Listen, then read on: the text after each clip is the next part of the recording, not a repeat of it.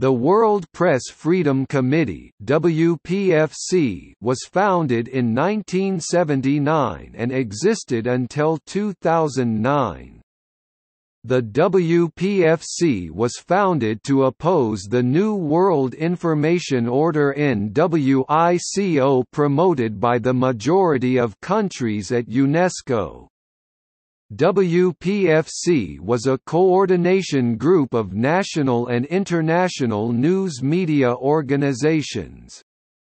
On September 17, 2009, the WPFC merged with the U.S.-based non-governmental organization Freedom House following the retirement of its executive director Mark Bench.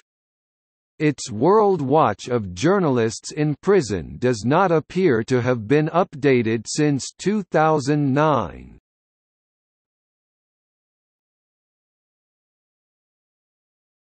Topic: Goals.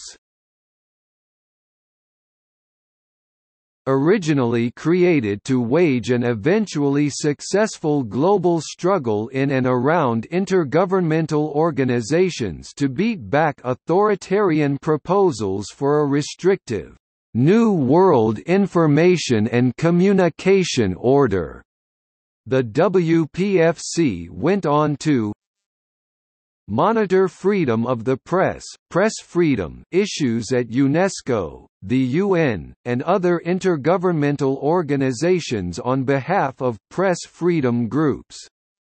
This is now carried out by Ronnie Coven, European representative. Work in intergovernmental forums to extend press freedom principles of traditional news media to the World Wide Web and direct satellite broadcasting press freedom on the Internet and New Media Conference. World Press Freedom Committee has done Internet training for journalists in countries such as Armenia, Georgia, Azerbaijan and also in countries like the Caribbean, Barbados and Jamaica. It also offered courses in Nicaragua, Honduras and Cuba. Coordinate joint activities for a front line grouping 9 major global free press organizations, the Coordinating Committee of Press Freedom Organizations. Conduct international conferences in 2003 New York and 2007 Paris to combat controls on news content in the new media, and to expose press censorship and surveillance by repressive regimes. It's a crime. How insult laws stifle press freedom, and does China hope to remap the Internet in its own image? Present an exposition of the case that press freedom is a motor for economic development. Set out the first analysis new code words for censorship of post-Cold War code words that can mask censorship practices. Conduct the first world study of insult laws that shield authorities from press scrutiny and a 2006 update of such laws. A brief overview of the earlier publication, Hiding from the People, is available in English and Spanish. WPFC also produced a unique model legal brief currently being used by lawyers around the world to assist journalists and media under legal attack for doing their jobs.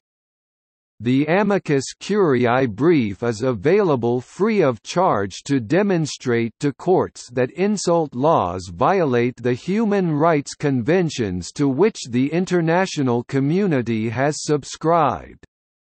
It's available in both English and Spanish. Present the first World Survey of Journalism training opportunities for developing journalists. Provide essential legal arguments to win the first decision by an international human rights court saying mandatory licensing of journalists violates human rights law. produce 56 publications, including the first regionally oriented general journalism training manuals in local languages for journalists of the Caribbean and Eastern Europe and similar handbooks in English and French for African journalists. Propose and administer the first joint program by World Free Press groups to provide local lawyers for journalists facing prosecution in national courts, through a fund against censorship. Present a study showing how restrictive principles in generally beneficial human rights conventions can be used to hobble journalists and news media. Produce the first surveys of practical needs of emerging free press outlets in the former Soviet bloc, and hold the first General Conference of NGOs on mobilizing resources to meet these needs.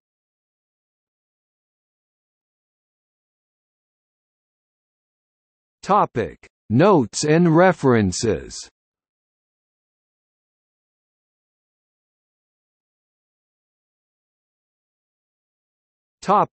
External links. Princeton University Library, World Press Freedom Committee 1.